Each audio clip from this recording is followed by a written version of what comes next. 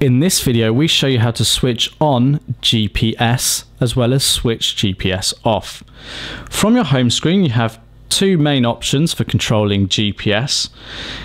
Scroll down from the top and you'll have a number of shortcuts up here, one of which may be GPS, as we can see here. If it is green, it means GPS is switched on. If it's grey, it's switched off, and we can switch it on or off by simply tapping the button. When GPS is switched on, your device will actively look to share its location with applications on your device. So it will be working with the phone network and satellites in the sky to pick up exactly where you are, and this allows with street level navigation or voice guided navigation if you're sort of driving a vehicle.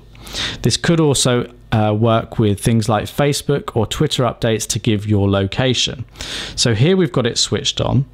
The alternative option when at your home screen is to slide down, click Settings, go across to More, and you've got Location Services. And you can decide whether it uses GPS satellites or use wireless networks.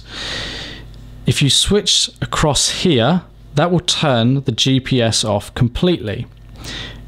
If I slide it on like that, it will allow me to share my location and actually find out where I am.